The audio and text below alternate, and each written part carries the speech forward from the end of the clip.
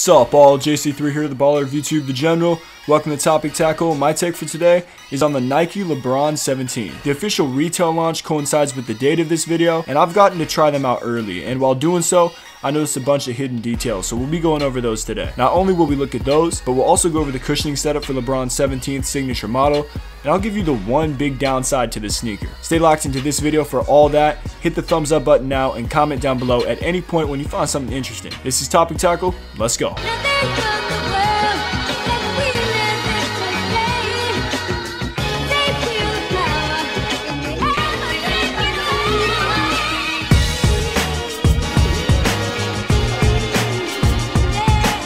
Let's start with a little history lesson into the cushioning setup of the LeBron line. In many ways, Nike is advertising the LeBron 17 with nostalgia. They published an entire article on the cushioning setup of every signature model of LeBron's line, going back to the Nike Air Zoom generation. And for sneakerheads, this is a dope feature to see how the line has evolved over the years. With each LeBron model, Nike has emphasized the technology, so let's go over the tech specs of the LeBron 17. Directly from Nike's article, the LeBron 17 has the highest volume heel max air unit in a LeBron shoe, and designer Jason Petrie, who's been designing LeBron's signature models since the LeBron 7, said that the volume of air in the 17 was the next solution in providing the stabilization and support he needs. Continuing with cushioning, the shoe has two independent air zoom pods under the forefoot, and what I noticed when trying the shoe on was the seamless transition from the heel max air unit to the forefoot zoom bags. This is all made possible by the rubber outsole that, instead of being sectioned off between units, actually continues. This type of transition one-ups the LeBron 16 that did not have this feature. Moving to the upper, the 17 introduces Knit Posit, an upgrade from Battle Knit 2.0 on the 16. Knit Posit combines lightweight fly knit construction with heat molded yarns that add structure and color. The result is durable, supportive, and resist stretching. The first three colorways of the LeBron 17 are Future Air, which dropped on sneakers on September 19th and sold out in under 2 minutes, In the Arena, which released at retail October 3rd, and Lakers, which releases at retail October 10th. Now today I want to talk about the hidden details on the In the Arena colorway, which has significant meaning behind it. First off, if you missed the insole, you missed the message. Literally. Alright, LeBron has frequently written "Man in the Arena" on his shoes, and this is inspired by one of his favorite quotes by Teddy Roosevelt. In summary, it's not the critic who counts, the credit belongs to the man who is actually in the arena. I can see why this quote speaks to LeBron, as he's been someone who's had to perform in the face of immense criticism his entire career. Some of the criticism has been fair, but a lot of it,